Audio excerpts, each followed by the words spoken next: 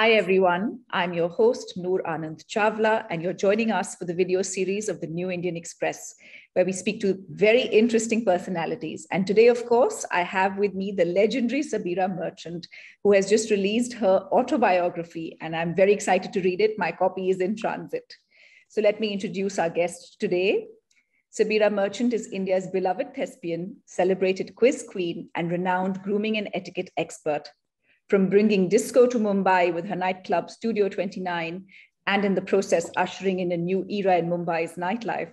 From causing frenzy among partygoers in the 80s to training beauty queens such as Priyanka Chopra and Lara Datta before they went on to win their crowns, Sabira's legacy is a lasting one. She started her career as an actor and became very popular on television with her show, What's the Good Word? She is a renowned thespian and etiquette trainer and has worked with India's top corporates to train their workforce in social behavior, corporate finesse, and etiquette. In her latest memoir, A Full Life, Sabira recounts her eventful journey, her triumphs, setbacks, joys, fears, and hopes, and through her journey offers a rare glimpse into Mumbai's glorious past. Let's welcome Sabira Merchant. Thank you very much for that warm welcome. Thank you so much. And I hope we can lovely chat together. Yes. All right. So, ma'am, please tell us about your fabulous journey, your full life. Maybe you can summarize it for our guests today. You've been an actor, presenter, an etiquette trainer, and so much more. Please, we'd love to hear from you. Well, it all actually started way back when I was a little girl in Bandra. And I was in school in St. Joseph's Convent over there. And my love for the theatre was very apparent. And I did a couple of plays back there in school, which excited me very much. And I always remembered that thrill that you got just being on stage and that blood that raced through your system. And I sort of thought to myself, hey, this is maybe something that I'd like to look at, kind of thing, at that time, at the tender age of maybe 13 or something like that. And then, of course, I moved away and I met the love of my life, my husband. I was just all about 15 when I met him, which was such a long, think about it now, I say, how can it possibly be? But it was. And we were introduced to view marriage.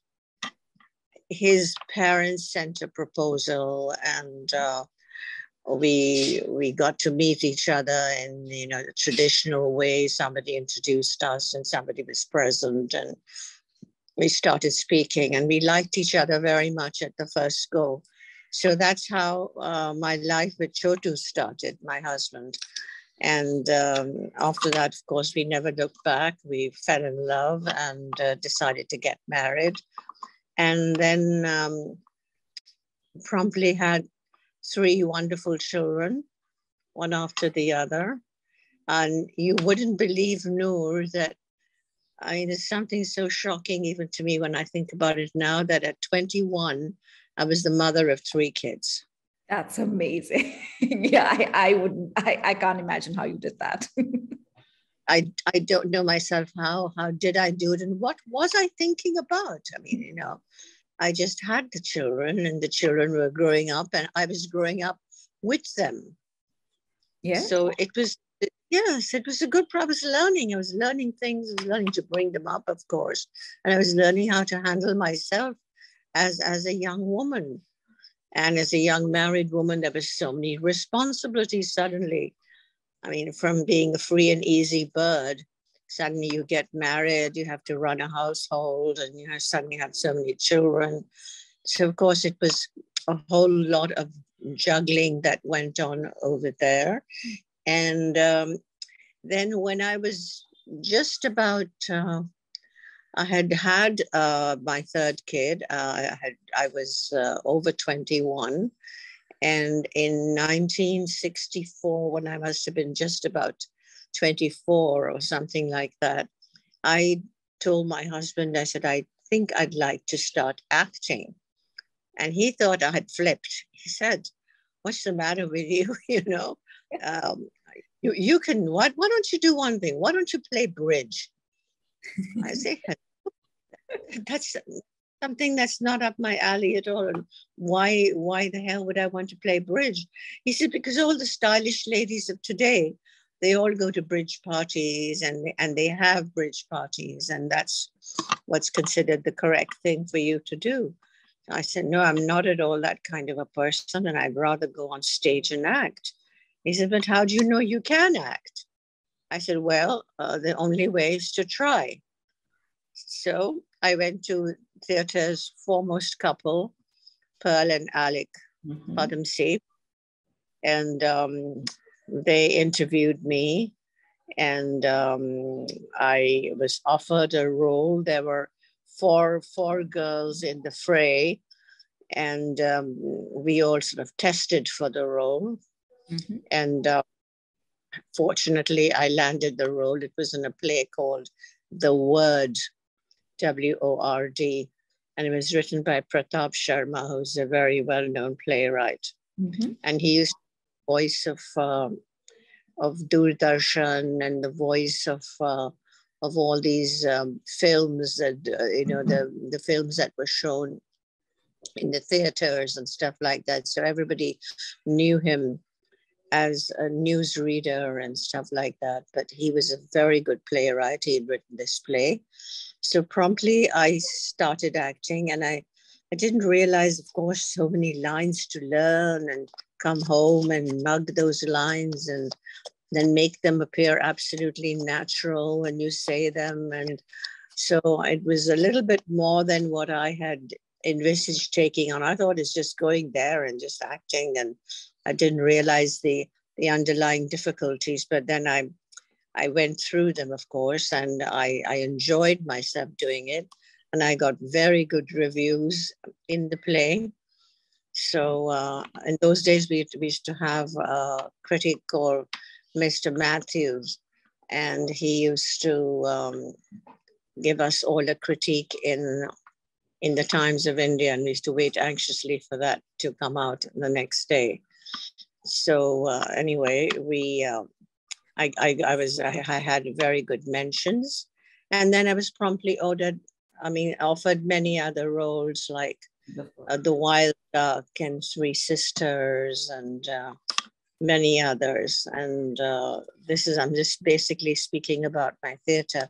In the meantime, my children were growing up, get them schools and put them through the nitty-gritties of childhood, nursery school, and they all went to a lovely school called West Wind, dropping them to school, picking them up, giving them lunch, the regular things about growing up with the family, and doing this acting on the side in the evening. So the thing was, it would take me away from, say, 6:15 or so, and right up to about 9 o'clock. So there was a big chunk which I'd miss out in the evening with, of course, with the children and with my husband. And he missed me at home, but he was a very giving husband, and he realized how much it meant to me. So he just let me get on with the theatre, which of course remains my first love to this day. That's quite interesting. I mean, it was very gutsy of you in 1964 to have done that, to have carved an identity for yourself as an actor, being a mom of 3. That's really amazing. Yeah. And I remember because I played, you wouldn't believe, Noor, but I played the part of a schoolgirl. Oh, wow. Yeah, that's amazing. And I looked like a schoolgirl because I was, I didn't look like I was 24. I looked like I was much younger. And so I was cast as a schoolgirl. So there I was in a school uniform and acting it out. It was growing up then. And somewhere along the way, one of the plays, Adi Marzban, who is really my mentor, the plays were with Alec Padamsee and Pearl Padamsee, and Adi Marzban spotted me and asked me to come and be on the radio. And I said, do you think I'll be okay with it? He said, oh, yes, you'll be fine. you're a confident young lady and you'll be fine on the radio. I said, I won't make any gaffes, you're sure? And he said, no, no, no. You just have to read from the script. But you got to be very careful not to make a single noise. You can hardly breathe. It's that, because it all goes out live. There is no retake and take. Just go there, you take your script, you read, and all of Bombay and Maharashtra listens to you. That's true. So I handed the radio. So from acting, first acting, then the radio with Adi Marzban, and met a lot of people like Jerson Takuna then, and Roger Pereira and Bomi Kapadia, and lots of interesting people then. And of course, then the radio, the life on over the radio started. And that also meant going out at night, because the radio programs were like 8:39 at night and beamed out live. So I had to be there, and it means again going away from the family and going out late at night. But my husband was very, very kind and understanding. So he allowed me to do all this, which was a great thing. And then in my theater career, Alec Padamsee came up with this idea of doing a streetcar named Desire. Lovely. Tennessee. That was a brilliant play. And just before that, the studio happened. I mean, simultaneously, let's say, the studio happened. And the idea came to me. We had bought over the lease of a hotel on Marine Drive, which together with a Parsi family, the Wazifdars, and they were the Parsi family who were with me. And I met us again. Everything happened so much by chance. It was flooded, and the waters of the monsoons were not receding. And I was caught at the hairdresser with this other lady, and her name was Daisy Wazifdar. And she said, I've got a very high SUV, so maybe I can drop you home and you can leave your car at the hairdresser. So I did. And then she took me to her house, and I met her husband over there. And her husband said, there is this hotel going on Marine Drive, but it needs the Muslim owners. It needs Muslims to apply for it, for the permission to run it. And I can't do it as a Parsi, and I already have a hotel and I have experience in this line. So would you like to sort of think about it? Wow. Just like that. I said, well, sounds good. Let me check it out with my husband, So there I came, and I told my husband all about it. And he said, it sounds like a great idea. Why don't we try it out? So we got the hotel. So in the middle of this, there's a streetcar named Desire coming up, and the hotel at the same time. And there used to be a barber shop on the ground floor of the hotel called the Wanderers, and a very popular barber shop. So it was doing well. And at that time, Life magazine came out, and on their cover, they had discotheques over. It was a whole big thing about disco taking over, and there was a picture of a woman dancing on top of it with golden tights and everything. So I was like swayed by this, and I said, listen, this looks like a great thing to get into. Now, why we have this hotel, why can't we try and get a discotheque going there?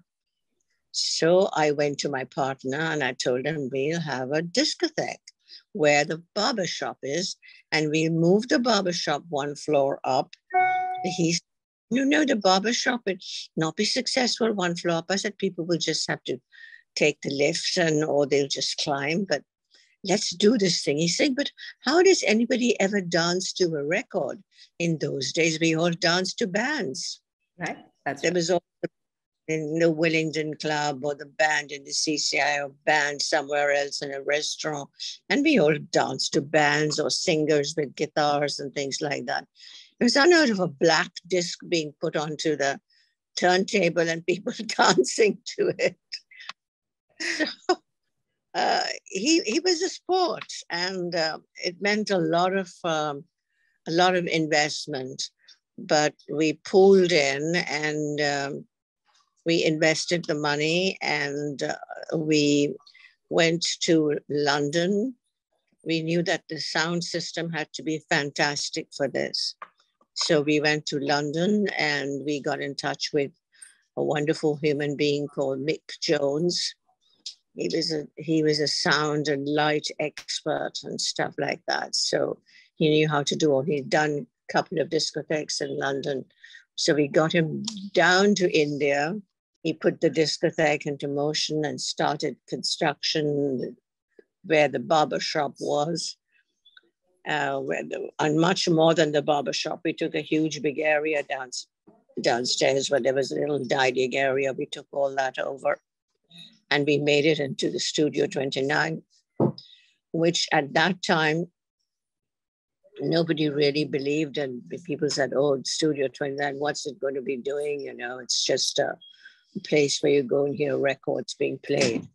But we had the light and sound show, which was an incredible light and sound show that we had to the music of Vangelis. And opening night, we had a fair turnout, and we made it into a membership club. So the membership became very, very popular. And we had to even stop taking members because we had overreached our goal soon. And I used to have a lot of fashion shows there, and theater there, and jazz concerts, and jazz ballet happenings, and Astad Debu coming to dance. So every week there was something new happening, because I knew after a point people would get saturated with the same thing. Mm-hmm. They would need something fresh, something different to rev them up. Absolutely. So I kept introducing new things. Singers from abroad would come, like Boney M came and sang at the studio, and it was such great fun. That was the part that I think I had the maximum fun in my life, was at the Studio 29. We had so many wonderful evenings and so many wonderful concerts there. And of course, I mean, in the middle of all this, Streetcar Named Desire was also going on. So there I was acting during the day, leaving the theater, coming, checking up on the discotheque at night, because we had to keep checking up on things, on the alcohol turnout, on people that's coming in, on the membership that was being given, on the candles, whether they were lit or not. I mean, from the smallest detail to the biggest thing, to check it out. So I was one of the people who was doing that together with my partners. My partner was Iftar, his son, Feroz. So he and I did a lot of the work together. We got an excellent staff. And of course, the studio was a great success. So that was the big thing.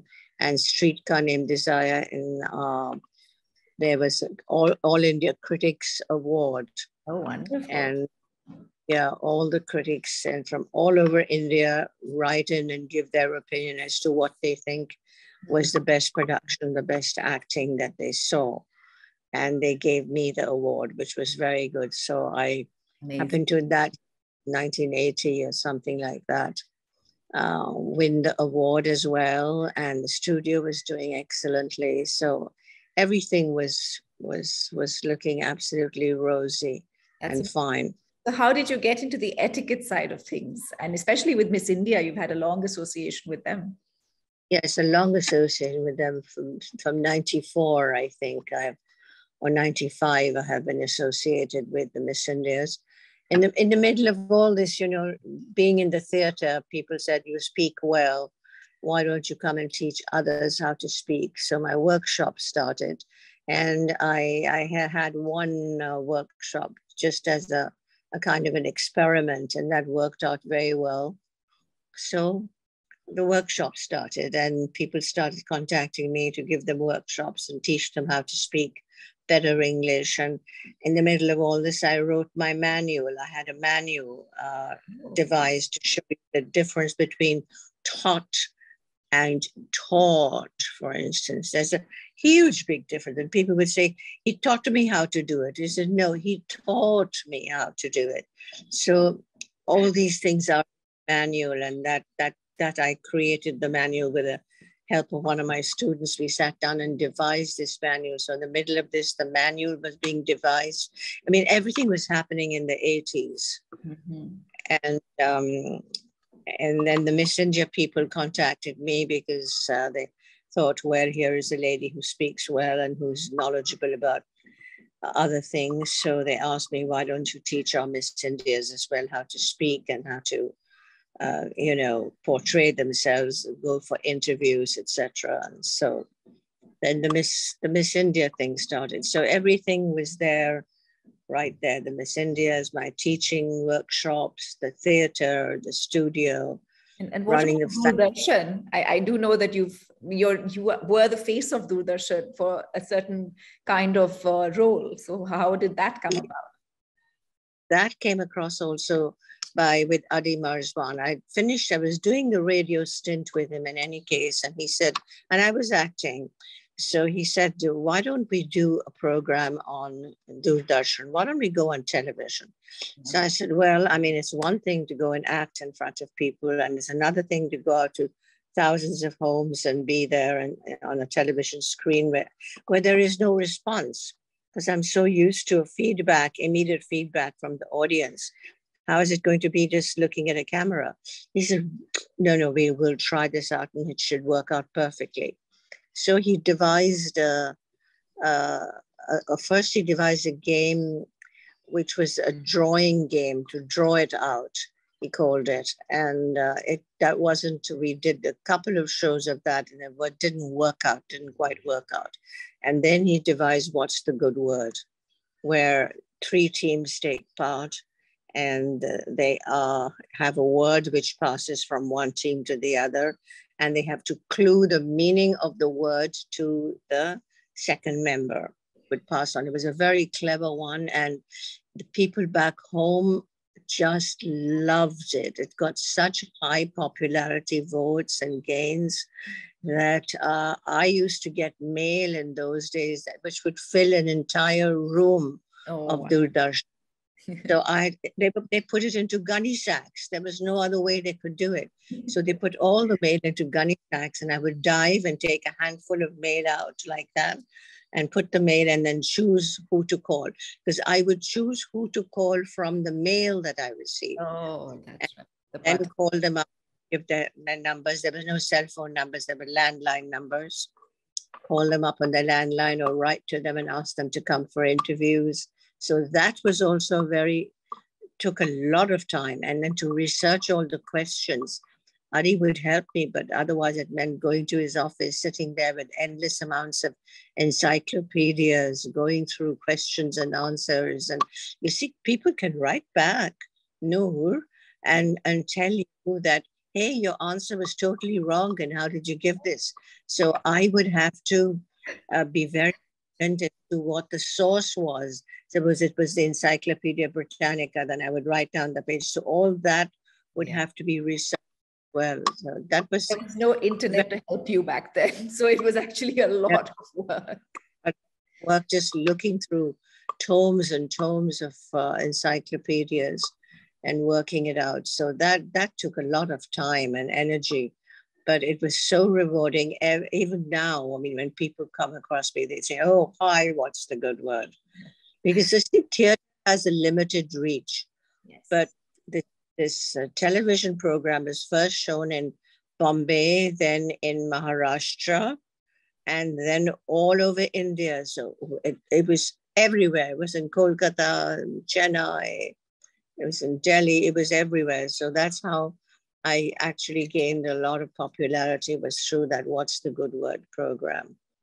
And then, of course, somebody said, why don't you write your memoirs? And it sounds very... So then the book came about to be. That's what I was coming to. You know, you have certainly had a very full life, but we'd love to know, how long did it take you to write your memoirs, and how did it actually happen? You know, you said that somebody told you to do it, but had you been perhaps thinking about it for a while?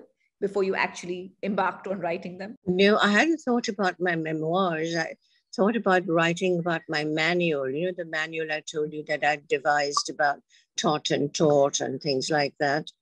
And Jacko approached me and Jacko asked me, why don't you write your manual? And then I thought to myself, the manual is so dry. It's just got nothing much to offer except learning how to pronounce words, and people I don't think are going to be that interested in doing it. It's a different thing when you're being taught that, and it's a different thing when you're reading it. It's not the same. So I said, why don't I write about my life, which is far more interesting than this manual? So then they thought about it and they said, well, it sounds like a good idea. So yes, why don't you do it? So that's how I started. And then we found somebody who would work with me closely on the book. And Jaco came up with a couple of names, but didn't quite work out. And then they came up with this brilliant Mithali Parekh, who's absolutely fantastic.